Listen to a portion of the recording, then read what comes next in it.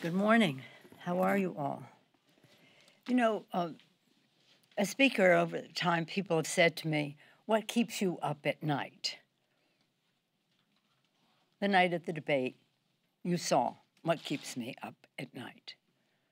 To see a president of the United States in a debate with a potential president of the United States refuse to condemn white supremacists, refuse to commit to a peaceful transfer of government, to ignore the climate crisis as our country is burning and our coasts are hit by fierce storms, to be there to crush the Affordable Care Act instead of crushing the virus.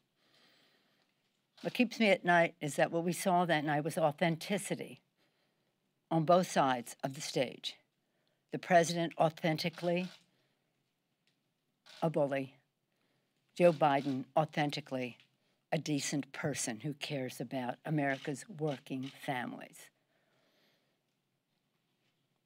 But it isn't just like a Democratic or Republican debate. That's the exchange of ideas. That's what we came here to do. This is something quite different, undermining our institutions, undermining our democracy by the President of the United States with no respect for the office that he holds.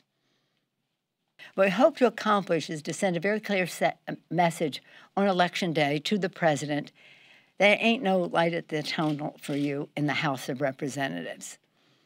It isn't going to work.